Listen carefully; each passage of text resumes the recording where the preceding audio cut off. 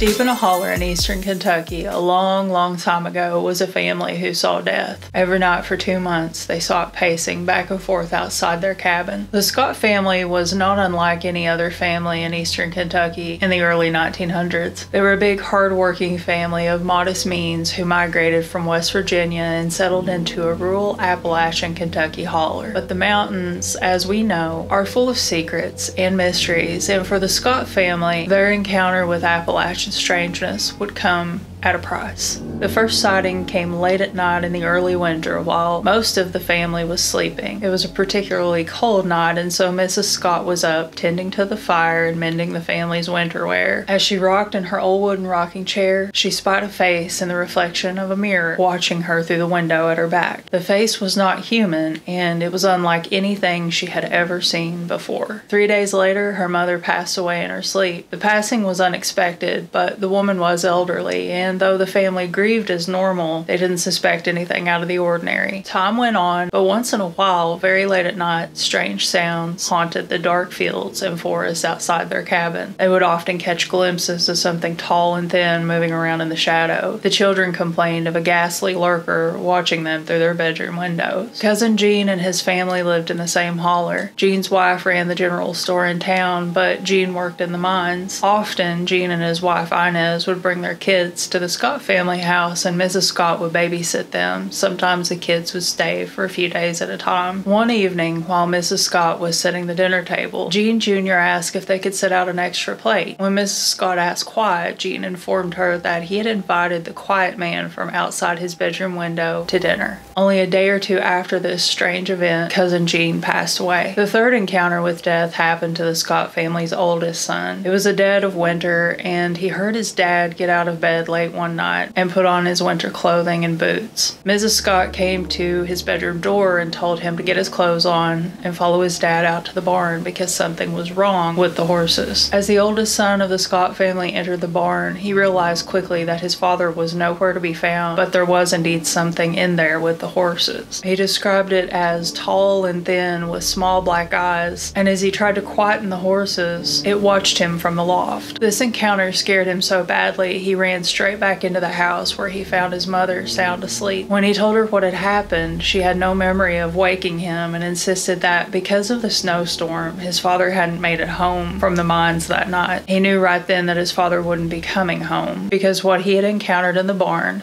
was death. If you like scary Appalachian stories, grab a copy of my short horror story compilation, Ghost Mountain, Witches and Wanderers, and follow for more spooky stuff.